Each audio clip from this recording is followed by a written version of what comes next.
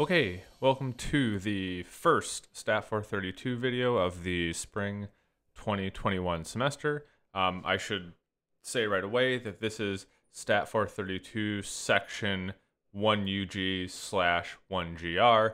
So in the section, you should have a 1, not a 2. There's two different sections this semester, so these videos will pertain to section 1. Section 1 is taught by me, David Delpiez. I'm a teaching assistant professor in the Department of Statistics. I've taught this course a number of times before. I'm always excited to teach it. Yeah, so that's enough about me. Let's sort of jump right into it. So over here, I sort of have a list of things I'm going to talk about in this video. Mostly, we're here to talk about the syllabus, but I sort of want to mention a couple other things here and there. Video is among them, and one thing I'll say is that this semester I'm going to try to do a sort of intro welcome video for each week. This video is going to sort of serve as that, but not as much. It'll be different in follow-up weeks because I won't have to introduce an entire course. I'll only have to introduce a week's worth of a course. So this won't be the typical welcome week video, a welcome to the week video, but it'll be sort of in that style where I sort of just talk about what it is that you're going to do. Except in this video, I'm going to talk about what you're going to do sort of throughout the entire course. Okay, so I'm going to talk about the syllabus first, but a brief mention about the website as I do that, which is that the website is stat432.org. That should make it very easy to find. I don't think that should be an issue. Hopefully, if you're watching this video, either you already have or you're about to receive an email from me, and that'll be one of the big pieces of information in that email, which is that website, so you always know how to get to it. But before we talk about the structure of the website, which I'll come back to, let's talk through the syllabus, which is linked. So this sentence will obviously need to go, but it is important to realize that the syllabus, even after the semester starts, it is somewhat subject to change, little things here and there. Obviously, I will announce them, but I think it's important to say that it's useful to come back to the syllabus throughout the semester. Yes, you should read it now, but you should come back and read it maybe a couple times throughout the semester, maybe right before the exams, to sort of make sure what you think is the course policy really is the course policy, so there's no miscommunication there. Okay, so like I said, this is Stat 432, Basics of Statistical Learning. We are now cross-listed as Actuarial Science Risk Management 451, that is ASRM 451. I just have a slight preference for referring to the course as Stat 432 because for more years than not, that's the only name of the course, and it's just what I instinctively call it. Obviously, I'll know what you're talking about if you say ASRM 451, but I'm just so used to calling it Stat 432, just so I don't get confused. It'd be best to do that. And then again, I need to stress this is section 1UG, 1GR. There's a different set of videos and a different instructor for section 2UG, 2GR. We'll be covering similar material, but we're not using the same homework. We're not using the same exams. So you can't sort of you can't exchange between the two courses. They are separate courses. Okay. Pretty sure you already knew this, but the course is online. I think most importantly, I should say that the course will be ran asynchronously. So I'll be recording these videos and posting them sort of all at once at the start of a week. The only sort of synchronous pieces to the course are office hours, which we'll talk about in a little while. So compared to previous semesters, the course is a little bit smaller, at least for me, because there's two sections. So our course staff is not as big as it has been recently. It's just myself and a TA, Tianyi. He is a veteran of the course now. He has done it previously, so he will be an invaluable resource. You'll get to meet him in office hours. I have this little note here.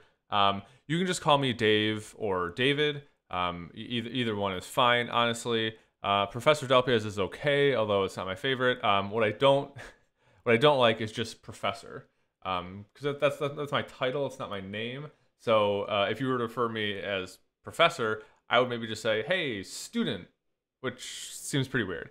So my name's David. You can use that. Dave is also fine by me. Okay. So here's the course description. It's too long. I'm not going to read the whole thing. Here is a topics list. It's too long. I'm not going to read the whole thing.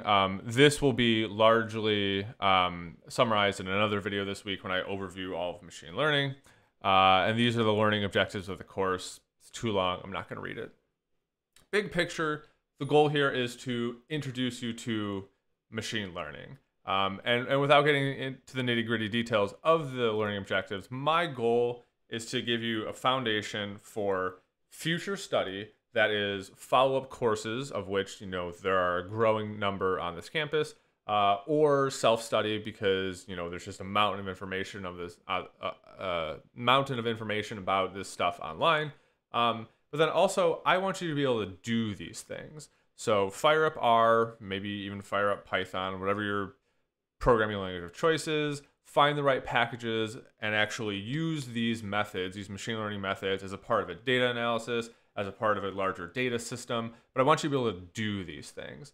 So we'll talk a little bit about theory. We'll probably skew more towards talking about practice, although we will live in a sort of blend of the two, because we want to sort of be a broad introduction to the ideas. Okay, just a note here too is that if you have a look at the learning objectives of the SOA exam PA, this course actually will match up pretty closely with that. Actually, some of the data analysis we'll do towards the end of the course will actually really mirror, I think, a lot of what they're doing there. So if you're an actuarial student, have a look at this. I keep saying, if anyone takes exam PA, I'd really love to hear about how this course preps for it, because I think we're hitting on a lot of the same things there. They do computer-based testing with R. We do computer-based testing with R. They do real data analyses. We do real data analyses. I think there's a lot of potential overlap there. So I'd really like to hear if anyone takes this exam. Okay, so 2 textbooks for this course, both of which are free. One I refer to as BSL. Call it a book, call it notes, but these are basically things that I've written specifically for this class. So this will be something that I reference frequently, and that will be sort of the assigned reading. This book, Introduction, they changed the URL. I will need to update that. Oh, this is a new website. A much updated website.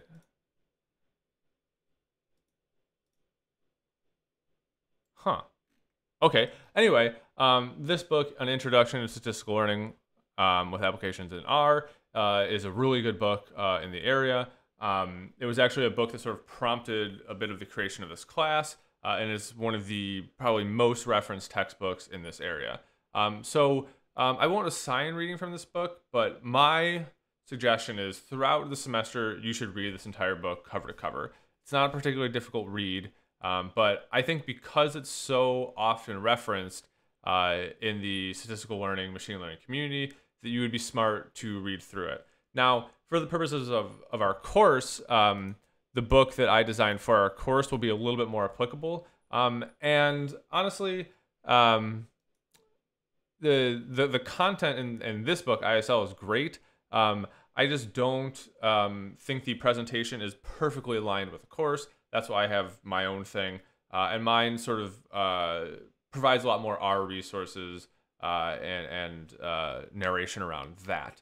But I think that the content here is pretty important, so it wouldn't hurt to read through this book too. And my understanding is that they have a second edition that's coming out soon, which I'm really excited about. Oh, well, here you go. Here's some of the stuff they're adding. Wait, is it out? Can you get the second edition yet? No.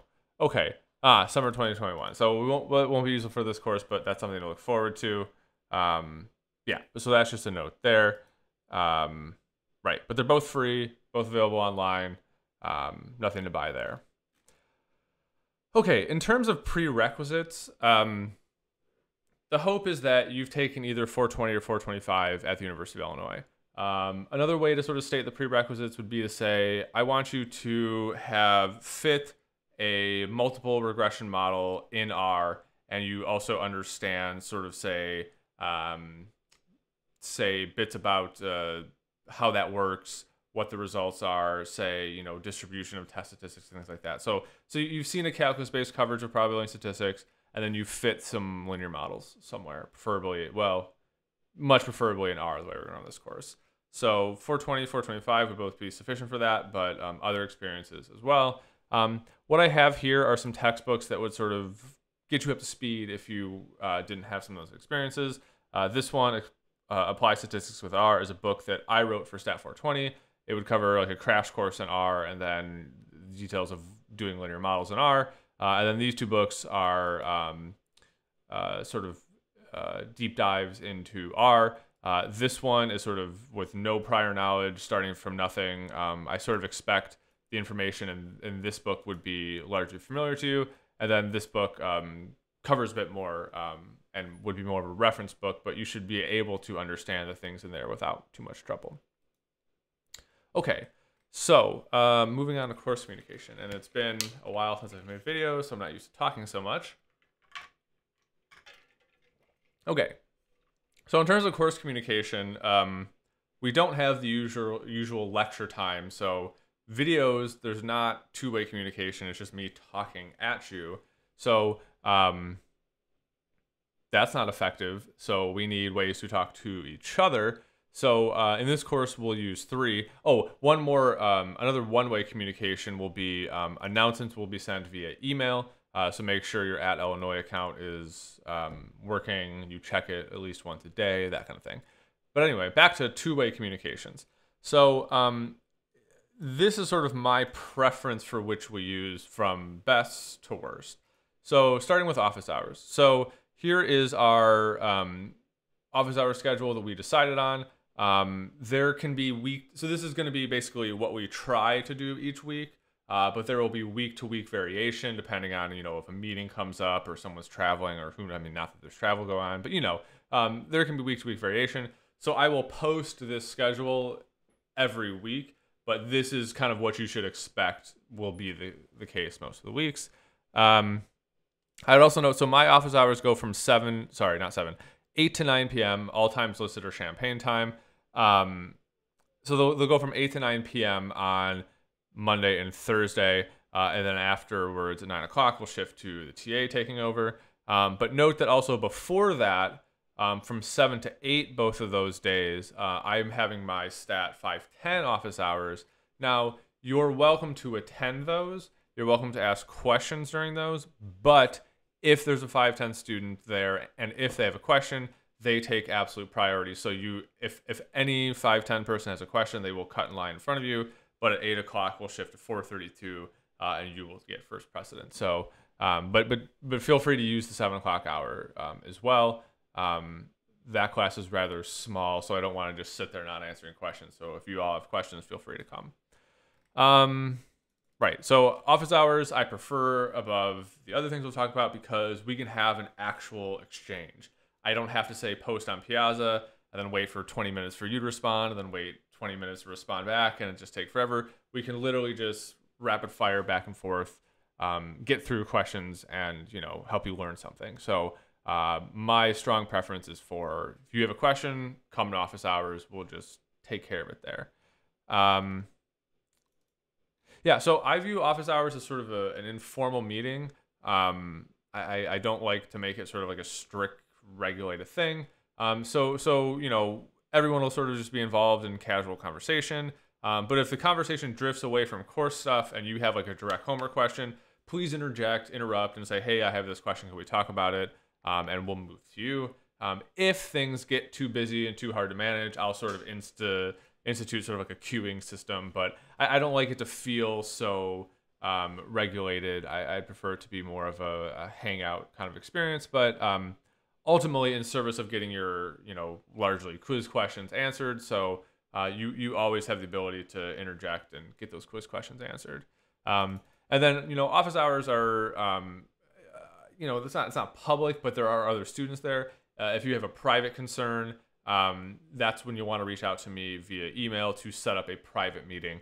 And I have some information here about sort of how to go about doing that. Okay, this is not a link. I need to fix that. But anyway, I should make a note of that. Sorry. Okay, so after office hours, the next best way to ask a question is on Piazza. So you'll need to register for that at this link here, which is not a link right now. I'll fix that after this video. And here's the access code you need to go with that link. So long story short, Piazza is a message board kind of thing. Sort of importantly, actually, let's head over there real quick. So when you get on Piazza, please, please, please, please read this post here. It talks about expectations around how to go about posting on Piazza. I have some very specific requests around how to share code. Bottom line, I want you to overshare code, not undershare code when it comes to quizzes. On exams, you're just not allowed to post anything about them. About exam content. You can talk about logistics, of course.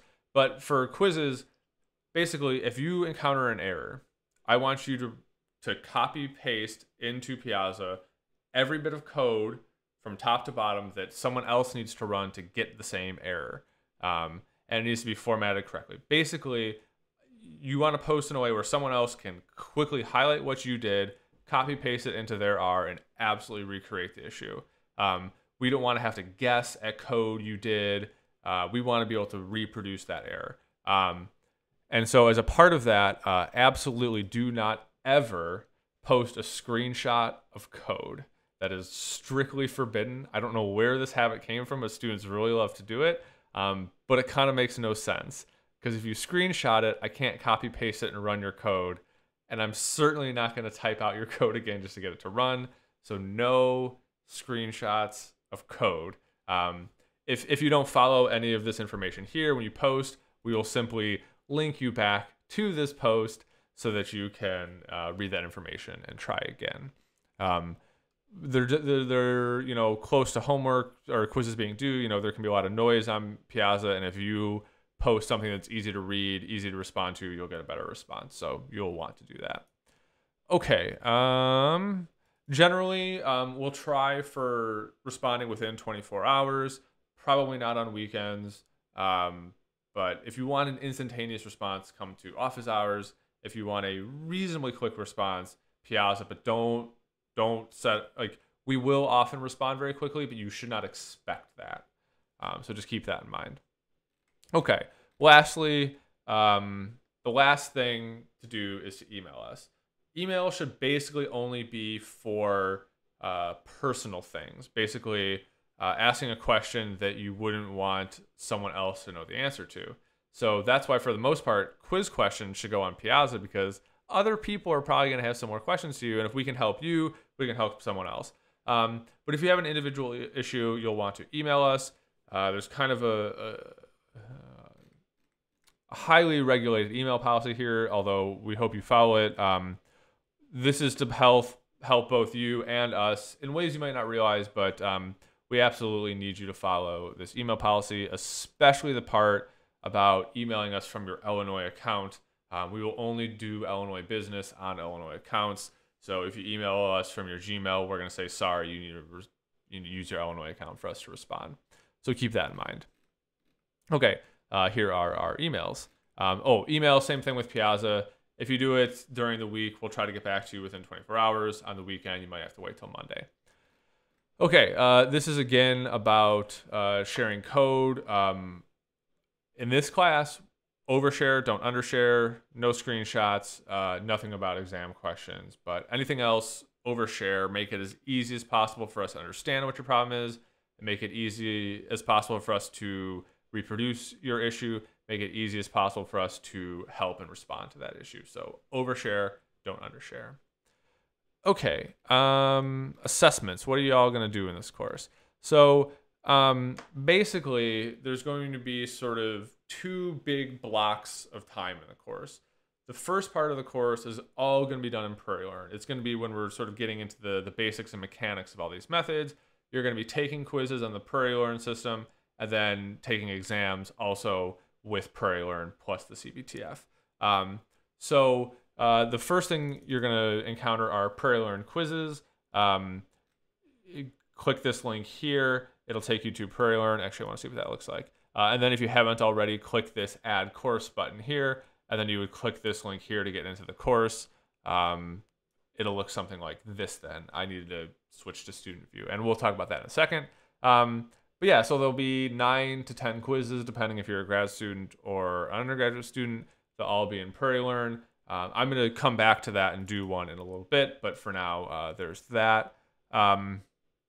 So with the quizzes, with the quizzes, I have this policy that they're sort of rolling deadlines. So quiz 1, which is the first quiz, which you have access to already, it's due Monday of the second week, so Monday, February 1st. When I say due, what I'm referring to is what I call the 105% credit deadline. So basically, if you get everything correct, that is 100% before that deadline, your grade moves up to 105%. And then you have another week after that for 100%, and then another week after that for 85%. Now, don't get too excited. This is not extra credit in the traditional sense.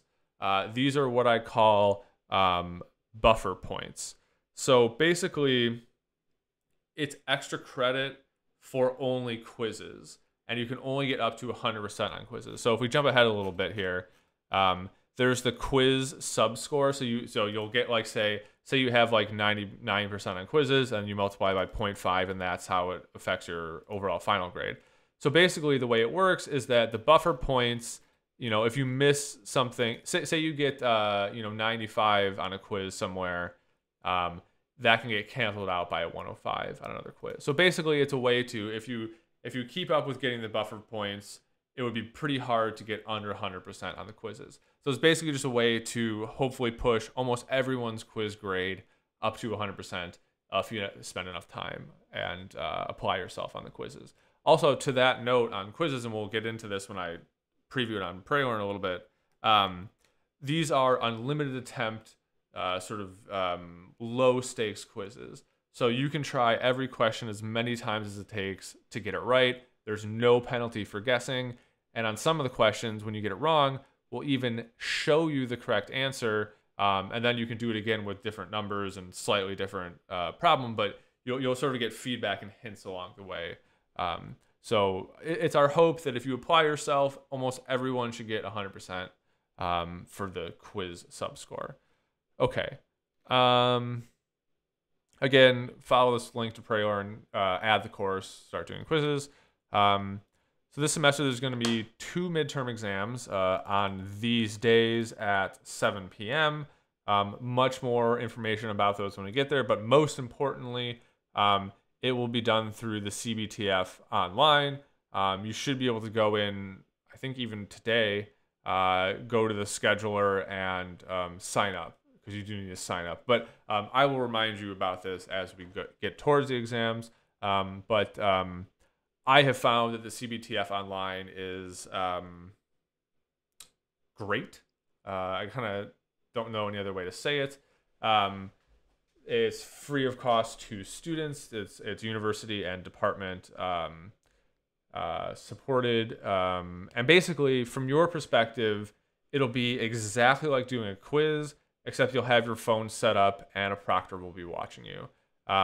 There's no extra software to install. It's all done via Zoom.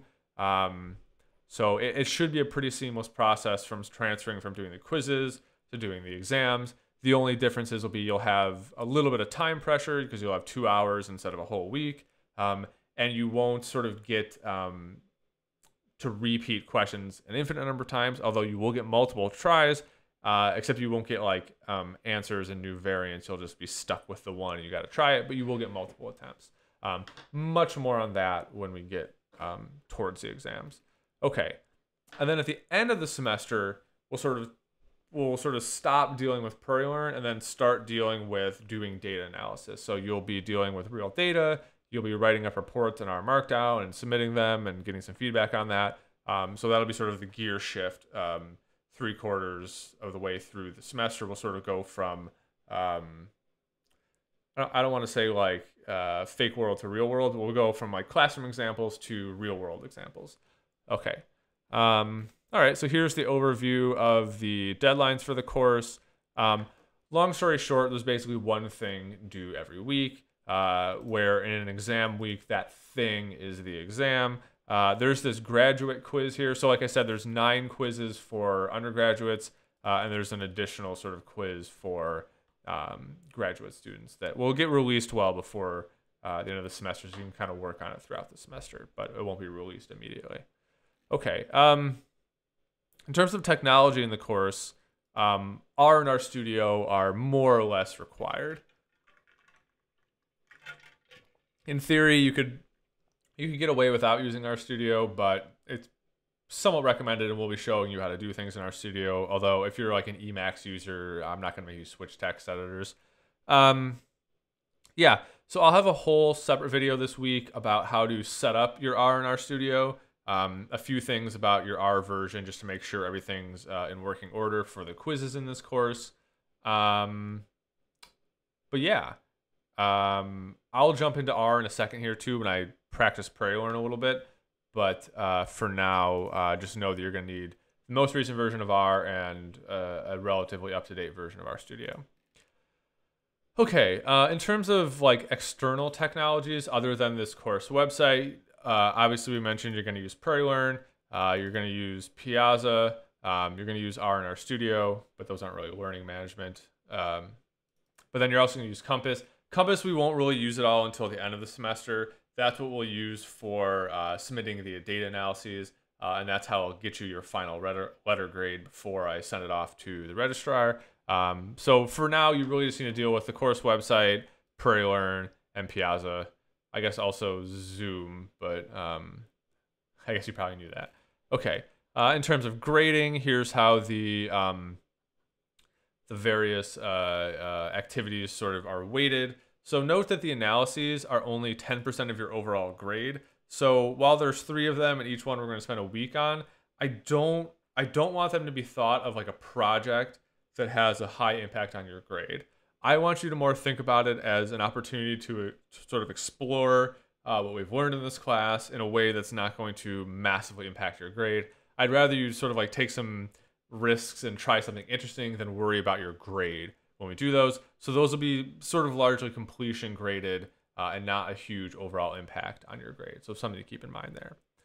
Okay, grading scale, there's not much interesting here. The only deviation from what you would expect might be this A+ cutoff here, which is up to as high. It is 99%. Grades are sort of generally very good in this class, so we had to bump that up. And there's no difference between an A and an A+ for your GPA, so I'm not super worried about that. But we just had to do something to keep that A+ having its sort of distinction. But otherwise, the grading scale is pretty normal. Yeah. So there's this bit about grade disputes here, which doesn't apply a lot in this class because of the auto-graded nature, a lot of the PureLearn stuff. But generally the policy is when you receive a grade on something, you have 1 week to dispute any of it. The idea here is that we want you to keep up with what you're... Well, there's 2 things here. One is it's to guard against everyone coming back in week 16 and arguing for a bunch of points, just because, frankly, logistically, we don't want to deal with that. But the more important reason for doing this is to force you to keep up with your grade. We don't want there to be surprises about sort of where your grade stands later on in the course. So when we give you a grade, we want you to look at it. We want you to make sure it's correct. The biggest grading issue, honestly, that you should always check for is human error in just the entry. Now, this won't happen with the PureLearn quizzes because it's all computerized and automatic. But when we say go to grade the analyses and we have to like tally maybe subsections of a rubric, like we're just going to input a number wrong, and maybe or something like we input a 1 instead of a 10, bring that to our attention immediately. Like we screwed up, we need to fix it. But sort of no fair if you wait till the very end and find those. You need to be tracking your grade along the way. Okay. Okay, academic integrity. This is the section that says don't cheat. Obviously, on exams, we'll give you a lot more information about this, and you'll be proctored. So hopefully, you'll be thinking about that. Now, I said, I'd rather you overshare code than undershare code. And what I mean is, if you are encountering a problem and you want help on Piazza or in office hours, overshare your code. What I'm not saying is do your assignment, note all the code, save it, and then send it off to your friends. That's not what I'm saying, and that's a different thing. And it's going to be a little gray, but basically, if you're talking to another classmate about a problem, unless you're asking publicly, like on Piazza or in office hours, our hope would be that you're not just directly sending code to each other and that you're talking about it in spoken language, because that will sort of better help you understand what's going on. And it won't be so much you giving someone an answer as you're helping them get there and understand it themselves. So something to keep in mind, and I know that's kind of me telling you two exact different things, but I think most people will sort of find the happy medium there. And then this is just my note about, I like to sort of run courses in a way where all my material is pretty much publicly available.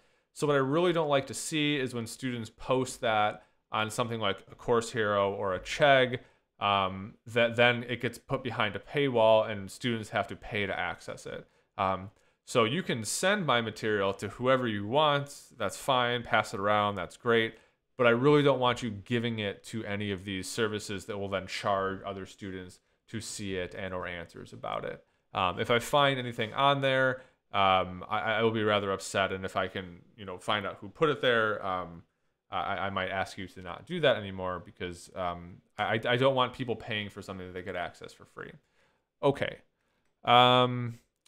This is usual things that get put in a syllabus, although it's not as relevant this semester because we're online. So some of the general safety aspects of classroom attendance don't apply. So this is the note about if you have DRES accommodations, please let me know. Send me your letter as soon as you can. But more important than sending me your letter of accommodation is sending it to Carlene with the CBTF.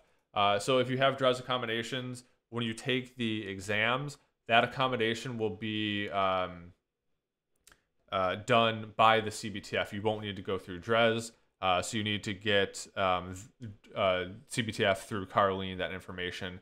Talking to students, this seems to be a very seamless process. It's as easy, if in some cases not even easier, than scheduling with DRES. So please do get them the information they need to do that, though. And then, frankly, I don't even know how it works, because it seems to be so easy the students don't have a problem with it. You just do all of that through CBTF, which I have found to be a wonderful service. Okay, getting to the end of the syllabus here. So we're moving into syllabus plus territory, which is a little bit what I have here. This is something called the extended syllabus. So this is some stuff that I've written up about sort of how I feel about courses, why I do some things the way I do. So I'm not going to go through this now, except to go through this section here about health. So it's spring 2021. This is another COVID semester. Something I'm going to try to be more cognizant of this semester is not constantly mentioning COVID. So what I mean by that is, the university is doing a ton of messaging about COVID. Everyone's talking about COVID. It's all we hear about. Now, what I don't want to say is I'm going to ignore COVID. Absolutely not. I understand that we need to be more accommodating this semester. One of the ways I'm doing that is through, the use of the rolling deadlines for the quizzes and things like that. But I'm not going to start every announcement by saying, oh, another horrible week and things like that. I'm going to try to talk about it less, and I'm going to try to be less negative about it. I mean, it's a terrible situation, but we all get that. And, we've had a couple hard semesters, and I just don't think you need to hear about it constantly. So I'm going to try to talk about it less, but I mean that to say I'm not going to ignore it. I just don't want to have to bring it up and constantly remind ourselves of it. So sort of to that end, something that I say in all semesters, and this is going to be kind of my one spiel about COVID, is that I think everyone needs to sort of like make sure you're paying attention and keeping up with your health. And I don't just mean like don't get COVID. I also just mean like, take care of yourself in general, because the better you're feeling, the more successful you will be with respect to your learning. So I think there's sort of three-ish things that you can sort of focus on when you're trying to stay healthy, trying to get through the semester without getting too run down. Hopefully you're feeling rested after the break, although this break has probably not been as great as other ones, but you want to try to keep that feeling going as long as possible. And I think there's three areas you can focus on there, which are diet, exercise, and sleep. Now, the other thing I want to say about this is I don't want anyone to feel like, well, if I'm not doing these things, I can't succeed. And then it becomes this anxiety inducing thing where it's like, oh, here's a bunch more things I need to do. But I just want to say, like, throughout the semester, you'll have to make choices about these things. And if more often than not, you make a decent choice, that's probably good.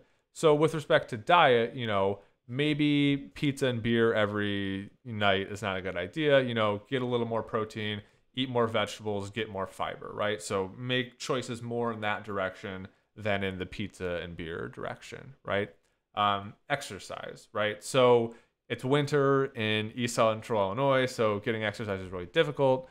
And especially with the gyms being, not as user-friendly as they normally are. But, if you have a free hour, maybe bundle up and go for a walk instead of sitting on the couch and playing video games here and there, right? You got to stay active. You can't sit inside all day. You need to get a little sun, get some fresh air, move around a little bit. And then sleep. And this is a really difficult one. But if you can, make a few good sleep decisions, maintaining, you don't have to go to bed at 8 p.m., but, maintain a structured sleep schedule, sleep in a dark room, sleep in a cold room. Those of you in dorms or just in general, earplugs go a long way. They're a really cheap investment that can really reduce noise if you're in sort of a not so silent environment, which can really affect sleep. And I think all these things can be shown very easily to have effects on how well you learn. So, if you're presented with a choice where you can, go the pizza and beer route or go the healthy choice route, just, more often than not, try to go in the right direction. Although don't be crazy about that kind of thing. Okay. The other thing about sleep is it's 2021. We spend most of our time looking at screens, and they're emitting a bunch of light at our eyes. And I think, a lot of us, we end up doing this late at night as well, which it literally interrupts your sleep. I forget the exact mechanism. I believe it suppresses melatonin production or something like that. But anyway, if you haven't already, install Flux or use, I think Macs now have a built-in red light shift at night. But basically, you want to tone down the blue light at night. Run a program like this for a couple weeks and then turn it off, and you'll be like, how did I ever use a computer at night? Without something like this, your eyes will thank you. You'll literally just feel less strain on your eyes. You'll sleep better. Please get a red light or what do you call it? A blue light blocker at night. Okay. Okay, so that's enough of that. One more thing on my website that I'd like you to read, and we'll come back to this when we talk about the website in a second, is this 10 Simple Rules for Success in 432. It's just some notes about how to approach this class as a student based on my various years teaching this class and how students have reacted to it. One thing that I sort of like to caution against is that I think you can go look up historically the grades given out in this class have been pretty good, but don't take that to mean it's an easy class. That's not that doesn't necessarily follow. So just keep that in mind as well. Okay, so that's syllabus plus plus. Video. So my note about video is just going to be that you're watching them. They're asynchronous. Something that you'll notice is there's going to be a bit of time travel in these videos. Occasionally, you'll see videos of me from 3 or even 6 months ago, or sometimes it'll be more like this. I've tried to do a good job of not like saying things about the course as they happen in the videos, save for in these sort of like obvious like semester welcome videos. But if you encounter some like weird bit of information about the course and you can see that it's an old date on the video, just ignore it. So I'll obviously be doing new videos this semester, but I'll also be reusing some videos, mostly so that I can free up my time to do some other things in the course, like add to the quizzes new and more interesting questions, work on the analyses and things like that, that I think are more beneficial to you anyway. So there'll be some recycling of videos. There'll be plenty of new videos. But so just a fair warning about that. And I guess to that end too, there's old versions of videos, but the ones I expect you to watch are the ones that I post on our course website. So if there's ever a doubt about what video to watch, just go to the course website and it'll tell you what exactly you need to watch or read for a particular week, which means I think it's a good time to now talk about the course website real quick. So again, if you go to stat432.org, that will bring you to the course website. It looks something like this. Obviously, I'm making this video before the start of the semester. So in theory, come first day of class that Monday, this line will no longer be there. So basically, the layout of the website is you have the landing page, you have the syllabus that you've already seen me go through, and then these 16 numbered links over here correspond to the 16 weeks of the course. So for the first week of the course, you would click this link here, and this will tell you everything you need to know about week 1 of the course. So here we have the days that correspond to this week, a brief summary of what we're going to talk about, some specific learning objectives, so a list of readings to take care of. I might add to this list. I thought I did. So there'll probably be a couple more. Like I'm going to add like the syllabus to this. Did I put it in the wrong week? No. Anyway, I could have sworn I added this, but I guess I didn't upload it yet. Anyway, so here's the readings. I'm making the videos right now, but this was where they'll be posted after I make this video. And a couple other ones for this week. This will be where the assignments. So this quiz 1 is over this material here, but note that it's due during the following week. So basically, every quiz, I'll release the content for week 1 on Monday of that week, and the quiz will be due that following Monday, and then the subsequent Mondays after that. And I'll keep a running total of like what quizzes are available for what amount of credit, and then office hours. So like for this first week. We're not going to have office hours on the first Monday, but we will start them up on Thursday. And then in future weeks, it'll be Monday and Thursday of the week. And then sometimes I'll add some additional information down here. That won't be required reading, but it'll be things I find interesting, blog posts and whatnot, about machine learning and related topics that you might find interesting as we move through the course. But yeah, so basically, long story short, the syllabus has what I believe to be all the information you need. And then for each individual week, you go through here. Obviously, I haven't posted everything, but for example, here's what a typical week will look like. Okay, so you would want to come here and click this Quiz 01. We'll talk about PrairieLearn now. I sort of already have it set up a little bit so it'll look like what a student looks like. Okay, so here is what you'll see in PrairieLearn. And obviously, there's going to be more of the quizzes as time goes on, but for now, there's just quiz 1. So I want to mention a few things. Okay, so I'm going to read this real quick. So it says you have unlimited attempts at each question. So I just want to be really clear here. There's no penalty for guessing. Guessing is not useful, but there's no penalty for getting it wrong. So don't worry about that. Please be aware of available credit ranges. Oh, this didn't do what I wanted it to do. So it should tell you like 105% here. This will look different for you, I see, but that's okay. You can, and like you should, use R for all questions. Okay, so on the exams, you'll have access to R in RStudio. So for everything you do, assume that you can use R in RStudio. And then when copying and pasting final answers, please supply as many digits as possible. Okay, so let's do a couple. Okay, so basically there's two types of questions. There's checkbox questions like this, and then also numeric entry questions. We'll look at some of those too. Okay, which of the following technologies will be used in this course? So I'd have to go look at the syllabus, but I think I can do this. We're going to use R. We're not using Jupyter Notebooks. We're not using SAS. We're not using Python. We're not using MiniQ. We are using Piazza. We're using PyLearn. Okay, cool. Okay, and it shows me that I got it right. Okay, so that's not particularly interesting. Let's look at something like this. Okay, so in this question, blah, blah, blah, we have some random variables, calculate these expectations. Okay, great. So let's say that I did that and I thought that these were the answers, right?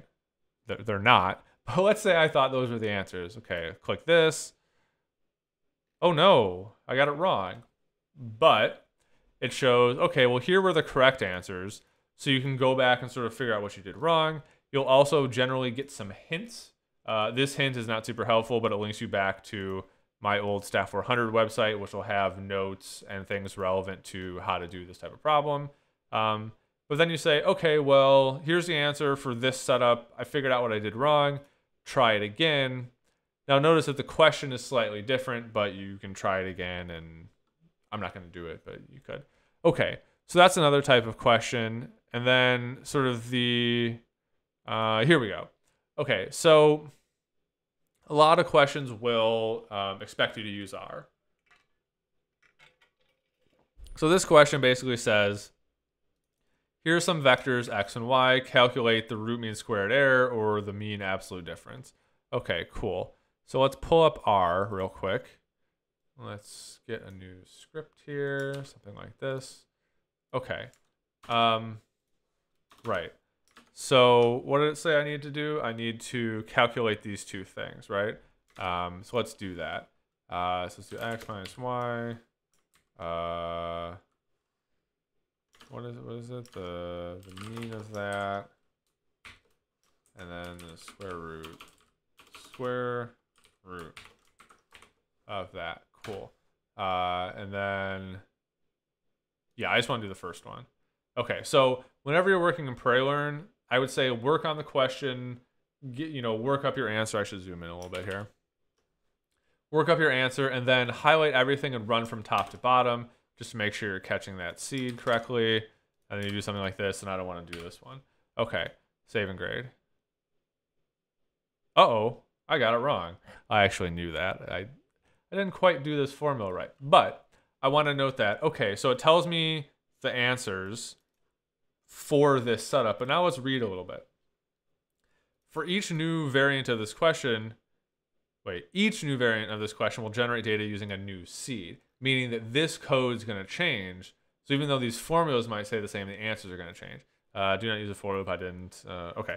But so basically, so note that this is 83384. So try new question 61549. So basically, I need to do that. And then what I forgot here was I didn't do this, I think. Okay, but then again, so highlight everything, run it from top to bottom. This should be the answer. That goes there. I don't want to do this one. There you go. That's how you do it. I can do a root mean squared error in R. Okay, cool. So yeah, so that was a little bit about PyLearn. This first quiz, there's nothing too crazy here. A lot of this should be reviewed. This is technically the only new stuff, which there'll be a video on. This is largely review of Stat 400 stuff, but needing to do it in R. This is stuff about the syllabus. Okay, so I didn't take any notes along the way about things that I forgot to talk about. So I think that's it. So yeah.